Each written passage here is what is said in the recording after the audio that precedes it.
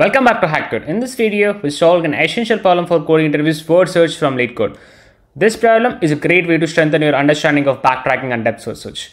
It requires us to search for a word in a 2D grid by traversing it cell by cell in all directions. We'll explore the DFS approach, which is an elegant way to explore paths without revisiting cells unnecessarily. This type of problem is asked when interviewers want to assess your analytical and logical problem-solving skills rather than testing heavy data structure concepts. So sit back, relax, and let's dive in. So what is the problem statement given? Given an m cross n grid of characters board and a string word, return true if word exists in the grid. The word can be constructed from the letters of sequentially adjacent cells, where adjacent cells are horizontally or vertically neighboring. The same letter may not be used more than once. So guys, it's very simple, right? So they just give us some board which consists of characters, and we should consider only adjacent characters. These adjacent characters can be horizontally or vertically adjacent, and we should not use the same character cell again. Okay, so these are the conditions they're given. We just need to check if we can form the word. Okay, so from a given cell we can explore this direction if it is in corner, or else like if it is in middle we can explore this. So basically 4 directions we can explore. Okay, so an example on the given word is A B C C E D. So this is our character board. Okay, so now we can easily form, right, A B C C E D. So this are formed by adjacent cells. Okay, so we return true. And then example 2, what is the word we have? SEE. So for that we can see that it is formed here. So these are adjacent cells. Okay, so that's why we return true. And in example 3 we have the word ABCB. Okay, so if you see here we have only ABC, there is no D. That's why return false, because we can't make the given word from the characters we have. So what are the constraints they're given? So m is equals to board length, that means that number of rows, and n is equals to board of I dot length. So basically it's a column length. Okay, so and m and n are in the inclusive range of 1 to 6. So basically these rows and columns are in the inclusive range of 1 to 6, and the word length is in the inclusive range of 1 to 15. Okay, and board and word consists of only lowercase and uppercase English letters. So basically this consists of only lowercase and uppercase English letters. Okay, so let's look into the given boilerplate code. We have a method exists which consumes board and word. So this board is what? List of strings, and word is of type string, and we return boolean. Okay, before we get started, I want to remind you about our exclusive blind spot info post. This carefully curated collection covers essential coding interview problems to help you master the most common patterns and excel in your interviews. Whether you're prepping for FANG level interviews or just sharpening your problem solving skills, these problems will ensure you're ready for anything. Even if the exact questions aren't asked, they cover all the important patterns. So be sure to check out our playlist and stay ahead of the competition. Firstly, if you're not aware of DFS, DFS is a recursive technique which is used to explore all possible paths in a problem by going as deep as possible along one path before backtracking to explore others. So in this problem, we'll explore 4 directions: up, down, left, and right, recursively from each cell. Okay, so basically if you see here, we can explore up, down, right, and left. Okay, if the current path doesn't lead to a solution, we backtrack to the previous cell and try the next direction. So basically in this case, from C we try to explore this path, but this path doesn't form as the ABCC, right? That's why we backtrack and go to C and explore the other possible paths. So that's how we get into the C. So this is what our vertical neighbor. Okay, backtracking ensures we explore all valid paths without unnecessary repetition. Yeah, so basically if we visit the cell once, we mark it as a visited. Okay, so next time we don't visit it again. So we'll see that in code, don't worry, but this is just the concept we have. Okay, so let's look at this DFS in action here. Okay, so basically we starting with cell 00. Okay, this is the 0th row, 0th column, and then we found a match for A. So we explore this direction and we get B. So that's what we have. And similarly we'll explore this direction, we get C. So this is what we have. And then we try to explore this direction, but we don't get C. That's why we come to C again, and then that is called backtracking here. And then we explore 1, 2. So in 1, 2 we find C, so it's a match. And then next we try to explore in this direction. Again we don't find E there, so we backtrack to C, and then we explore what? 2, 2. So 2, 2 is a match. So again we try to explore this direction.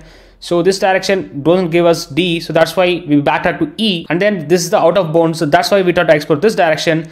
And then we get a D, so it's a match for us. Since like all characters match now, we can just return true since the word is found. Okay, so in other cases where there is no match, we return false. Okay, So let's look into the approach here. So what is the intuition?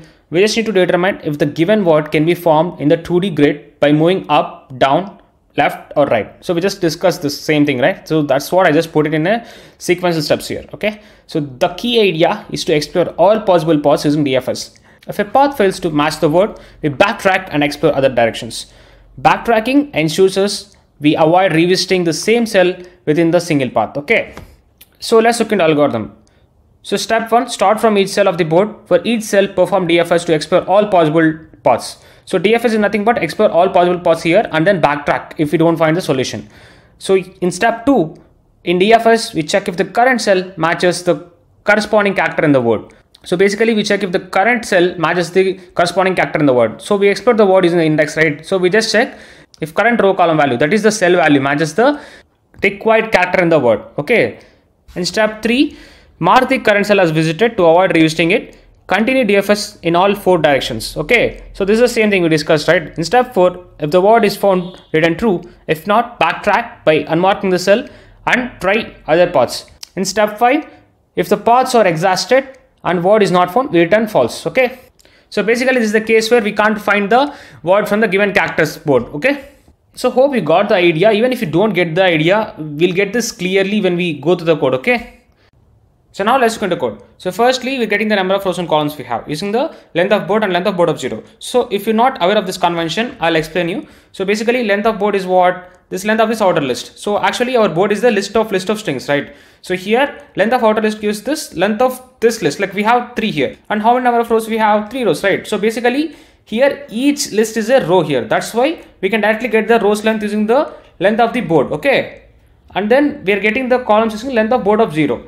Why length of board of 0 only? Because we know that at least the column is of length 1. They mentioned here, right, in the constraints. So here we can see that M and N are in the inclusion range of 1 to 6. At least there would be 1 column.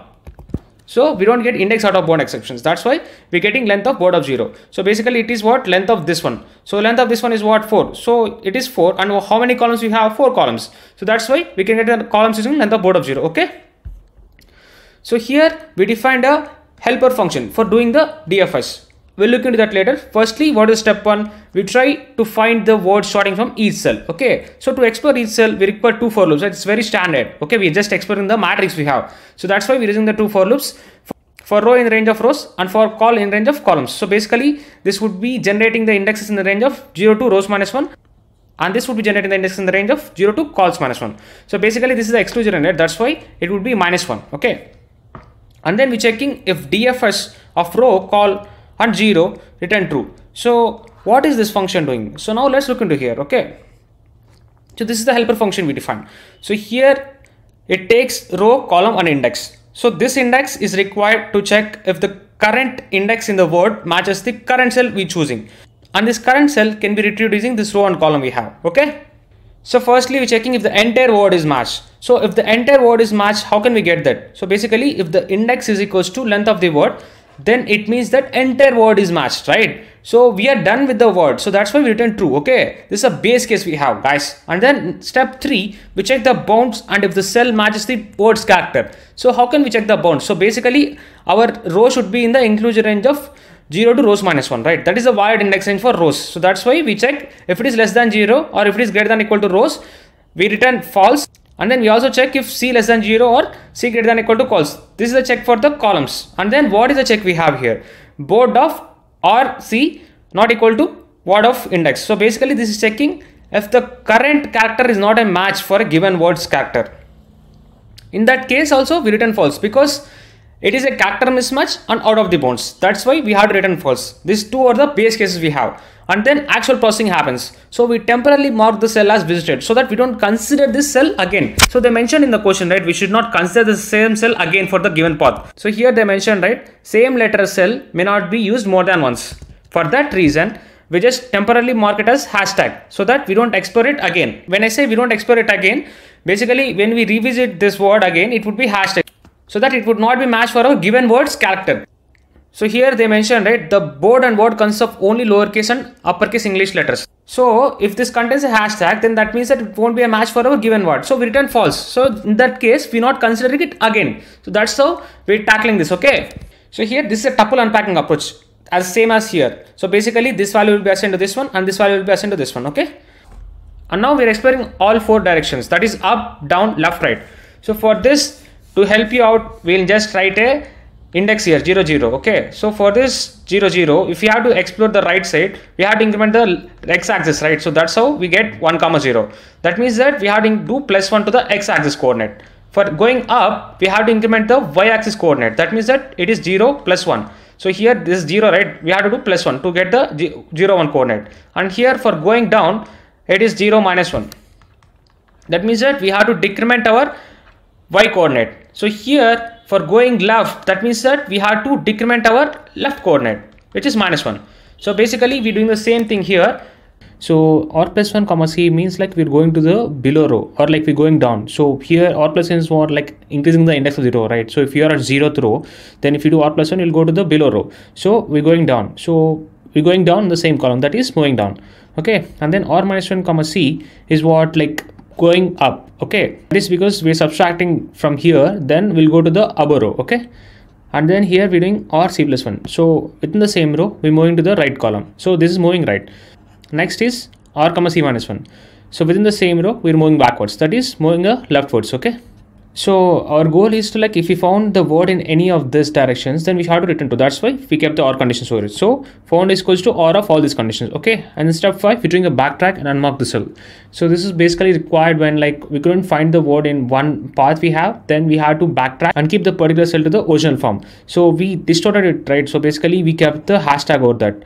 So that's why we just need to replace the hashtag with this original form. So the original form was stored in temp, right? So word of rc contains the original character which was stored in temp. Okay, now we are assigning the same to the word of rc. Okay, at the end we just return the found is what the boolean value. Okay, so here in the for loop we're just calling this dfs helper function. So here we're passing row, column and 0. So here row and column, right? This particular row and column which we are iterating now, and then this 0 is the index which we are starting, and then in each iteration here we passing the index +1. That means that once this index is checked here, we are going to the next index of the word. Okay, if this dfs returns true, then we should return true, right? So that's why we return true. So after all this iterations done and then we couldn't find the word, we return false.